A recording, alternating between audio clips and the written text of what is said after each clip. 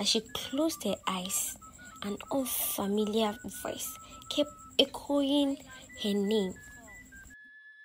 Ifeoma, Ifeoma, Ifeoma. Curious, she turned to see who it was, only to find no one there. Maybe it was my mom.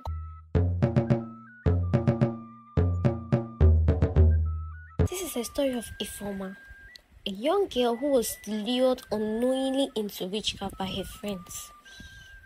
In the bustling city of Abuja, there lived a young girl named Ifeoma, who embarked on a journey that could change her life forever. Ifeoma was an only child of a wealthy family who recently completed her basic education certificate examination and secured admission into one of the most prestigious secondary schools in the city. Excitement knew no bounds as she prepared to leave her home for the new adventure. From the moment Ifeoma arrived at the school, she felt a sense of belonging. Each day brought new friends and cherished memories, but none as significant as meeting Chioma, a senior in SS2. Chioma, though feared by many and even the teachers for her stubborn and disrespectful behavior, became Ifeoma's best friend. They shared everything except for details about Chioma's family, which she always deflected with a playful promise of introducing Ifeoma to them someday. As the term drew to a close, the anticipation of vacation brought mixed feelings for Ifeoma. She was both eager to reunite with her family and sad to part ways with Chioma. The day before vacation, Chioma visited Ifeoma in her dormitory, bringing her candies and drink. Ifeoma, chilled by her friend's gestures, thought her friend was being nice to her like always, consumed them without hesitation. She was very excited and started sucking and drinking whilst chatting with Chioma. Ifeoma was only 13 years old and in SS1. On the day of departure, all the students packed their bags out and were waiting for their parents to come and pick them up. Some of them were busily searching for transportation to go back to their various homes. Ifeoma was supposed to go home with a taxi. While they were sitting and chatting about how they were going to miss each other, the driver came to pick her up. As she hugged Chioma goodbye, she whispered in her ears that she was really going to miss her, but Chioma's cryptic words, "You will always see me anytime you want," left Ifeoma puzzled. She brushed it off and got into the car. On their journey back home, they found themselves caught up in a dreadful hold-up, leaving them stuck in a queue at the traffic, anxiously waiting for their turn to move. The situation grew increasingly frustrating, with each passing minute testing her patience. While they were in the queue, she realized one of the roadside vendors, who typically chased after cars, was staring and smiling at her. Curiosity arose, making Ifeoma wonder why the woman had been staring and laughing. Unable to understand the reason behind the woman's joy, she brushed it off, deciding it was simply due to her own mesmerizing beauty. She couldn't help but admire herself, giving herself well-deserved accolades. If there was one thing Ifeoma excelled at, it was praising and adoring herself. She truly believed she was as stunning as a mermaid, as if she had been crafted on a perfect Sunday. It didn't take long for the traffic to clear, and she made her way back home. Throughout her journey, Ifeoma felt restless, as if a snake or knife were slithering through her intestines. When she finally reached her home, she rushed to her bedroom to rest since she was very tired. As she closed her eyes, an unfamiliar voice kept echoing her name. Ifeoma, Ifeoma, Ifeoma. Curious, she turned to see who it was, only to find no one there. maybe it was my mom calling me.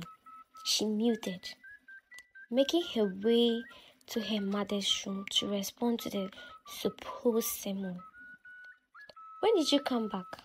Ifeoma's mother, Chiamaka, who was popularly called Mama Ifeoma, asked, gently patting her hair. Not long, Mom. I was extremely exhausted and needed some rest, but I heard you calling my name. Ifeoma said. Called for you? Mama Ifeoma asked, surprised. Yes, you did, Mom. Ifeoma insisted. I think it's just stress, my dear. I had no idea you had returned until now. Go and get some sleep, Mama Ifeoma said, dismissively, leading Ifeoma back to her room. Feeling exhausted and an intense pain coming from her stomach, she grabbed her stomach and collapsed onto her bed, closing her eyes in an attempt to sleep. Suddenly, she heard the same voice again, this time accompanied by a touch. Mom! She screamed, jumping awake and searching the room for the mysterious hand that had touched her. But no one was there. Fear gripped her as she anxiously wondered what was happening. Hurriedly, she made her way to her mother's room, seeking solace and safety. You are here again. I thought you said you needed rest, her mother, Mama Ifeoma, questioned as Ifeoma fell heavily onto the bed. Ifeoma responded, her voice filled with fear. I couldn't sleep in my room. It felt like someone was repeatedly calling my name. Eventually, Ifeoma fell back asleep, this time without being disturbed by any voices. Before closing her eyes, she contemplated with the possibility that her mother might have been playing tricks on her. Mama Ifeoma, overwhelmed by her worries, couldn't help but wonder if something had happened to Ifeoma while she was in school, or if Ifeoma was simply stressed, or if something had happened to her on the way. Her mind filled with concern, she voiced her thoughts aloud. The day grew darker, and Chinedu, Ifeoma's father, honked his car horn, waiting for Musa, the gatekeeper, to open the gate. Mama Ifeoma called out to Ifeoma, who was still lost in a peaceful slumber. Your father is back, oh. Go downstairs and welcome him, she said.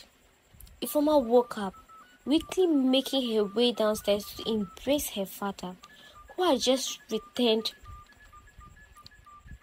When did you come back? Her father asked, a smile spreading across his face.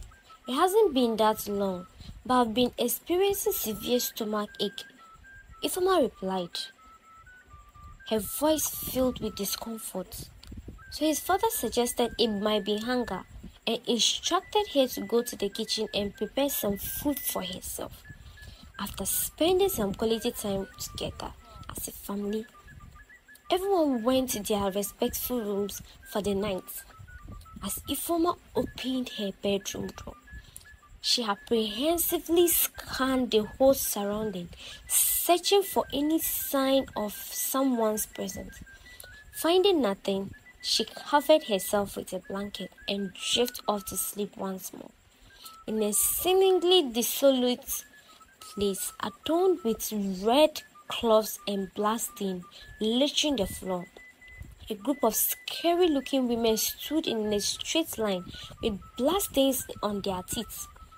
Ifeoma found herself in the middle of this peculiar scene, her confusion and fear intensifying. What am I doing here? She silently questioned herself. Suddenly, a voice echoed from behind, revealing itself to be Chioma, her best friend. She was so confused and scared that she asked Chioma what they were doing there. But Chioma said nothing, but only laughed out loud. Attempting to run, Ifeoma felt a force preventing her from taking a step. You can't escape, Ifeoma. This is your home now. The daughters of the river find pleasure in your company. Chioma declared, laughing loudly. She signaled to the other witches, who understood their assignment without the word. They forcefully held Ifeoma's hand, forcing her to drink blood from a calabash. After numerous attempts, they successfully initiated her into their secretive camp. The next morning, she woke up with running temperature and bruises all over her body, which she couldn't explain to anyone. Her mom was so worried that she began asking 100 questions in a minute, which her daughter couldn't answer. As she was feeling so uncomfortable, her mom asked her if a teacher or anyone had beaten her in school, and threatening her not to say anything, but her daughter only looked so dumbfounded. Ifeoma attended an expensive private secondary school. Who would have wanted to beat a child leaving marks all over her body? Her mother gave her some self-prescribed drugs and followed her to the school that morning and complained. The school management played all the CCTV cameras available, showing no one was even closer to her daughter except her best friend Chioma. And when they left the school, Ifeoma had no bruises and went home with a taxi. The principal just advised Ifeoma's mom to put more closer attention to her child, and she should be more prayerful, that she should make her prayer life a habit. Another teacher also said maybe her body was reacting to something. Who knows? The mom thanked the principal and they left the office. What would have happened to Ifeoma? Her dad was so busy with work whilst her mom was seeking for solution. As she was preparing to take her to the hospital, Ifeoma was healed mysteriously. Her temperature was normalized and the bruises were gone. Her mom was so surprised that she began thanking God because she had been praying silently for God to heal her daughter. After that day, each time she goes to sleep, her spirit leaves her body to attend their meetings. With time, Ifeoma lost touch with reality, prepared to carry out any assignment given to her. She became withdrawn, disrespectful, and detached from reality. Her mother, distressed by these changes, couldn't control her anymore. Ifeoma's father, Chinedu, was often away on business, leaving Mama Ifeoma to seek solutions alone. Ifeoma's behavior changed drastically. The witches proceeded to dress her in their uniform and apply powder to her face. You are now a full member of this esteemed witches' kingdom. Attend our meetings every night and await your next assignments. Her laughter growing louder as the other followed suit. Ifeoma suddenly woke up from her never-ending sleep, a strange aura surrounding her. She proceeded to take her bath, got ready, and made her way downstairs to have breakfast. Normally, Ifeoma would greet her parents, but this time around, she didn't utter a word to them. She ate her meal, leaving Chinedu and Mama Ifeoma surprised by her sudden change in attitude. Ifeoma, how are you doing this morning? Mama Ifeoma asked, trying to understand the reason behind her daughter's mood swings. Instead of responding appropriately, Ifeoma gave her a wicked look and hissed at her mother, stood up abruptly, and went back to her room. Her mother felt disrespected by her behavior, but decided to withhold her reactions since it was the first time her daughter displayed such attitude. Honey, what is really going on with our daughter since her return back from school? Mama Ifeoma inquired, looking at her husband, who was present but visibly confused. It was another dreadful night, and everyone had retired to sleep. Suddenly, a mysterious voice pulled Ifeoma awake. She hurriedly dressed in their meeting attire and vanished into thin air. She then reappeared before her fellow witches, who were pleased to see her obey their sermon. Ifeoma walked through a blood-stained cloth, bowed down, and greeted the head witch with respect. "I greet you, goddess of the river, the one who commands the obedience of the river, and the one who controls our sleep," Ifeoma said, bowing once more. After greeting her, she joined the line where the other witches stood.